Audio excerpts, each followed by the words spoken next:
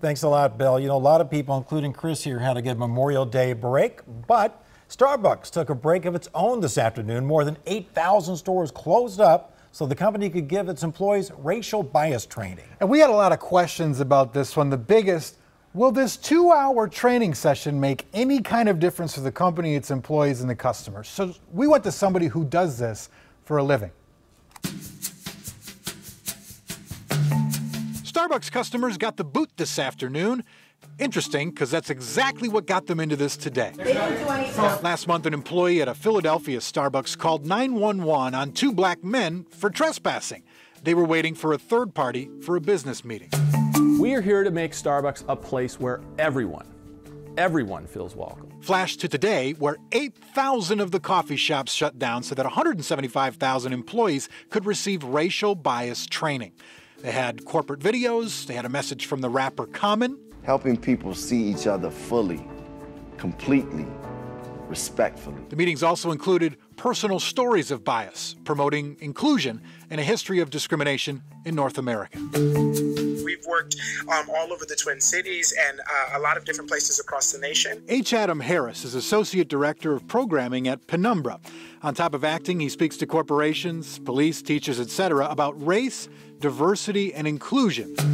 Kind of what Starbucks is doing today. Is it possible for employees at Starbucks to actually get a racial parity education in 2 hours? No, I don't know that it's possible, but it's a beginning and a start. And I think for me that's the most important thing. And a lot of times people don't want to start because they go, oh, well, it'll be wrong. And what can we really accomplish? What can we really do? And I mean, come on, people, we got a civil rights movement that tells us we got to start somewhere.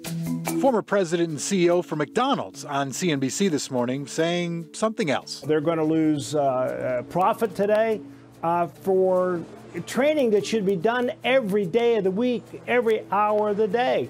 And they should never get themselves into a position like it. Do you think that this is just perhaps a PR move by Starbucks to mop up the terrible look of those arrests? I think it's good publicity. I think it's good publicity for them. I can't speak to whether it's just a PR move. I think for me, what becomes important is what happens inside that space. And sometimes, you know, a good PR move actually does create great change. Let's see how it actually turns out and how it grows and how it builds. MLK teaches us that, you know, laws legislate behavior. They don't legislate the heart. And so what becomes important is that the guidelines that we express and the guidelines that these corporations and organizations express are about behavior. Ideally, what we hope to really tackle is the heart.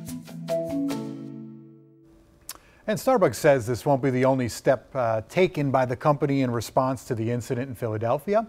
Also, if you're interested in the training material that they showed today, a short film as well that employees watched, it should be up on Starbucks' website at midnight. That's what they say. You know what? What do you think about Starbucks and how they look after all of this? Because you could look a lot of ways. The NFL had a lot of controversy, ABC making a move today, but I mean, they reacted right away, and they have all this PR right now. Right. Every news station in the country is doing a story about how Starbucks is training their employees, and I think they kind of come off looking good here. Yeah, they do. They come across as trying to set a good example because they definitely set a bad example with the original incident. Right. So this is a chance to say, yeah, we're doing the right thing, and maybe others will follow this. I mean, when we had our own training in this company. That was the guy who did it. That was the same guy that did it. Yep. And a lot of it to me is like, oh yeah, I've heard this before, but I'm guessing there were people in the room who hadn't. Right. Who don't encounter these kinds of conversations in their daily lives. Yep.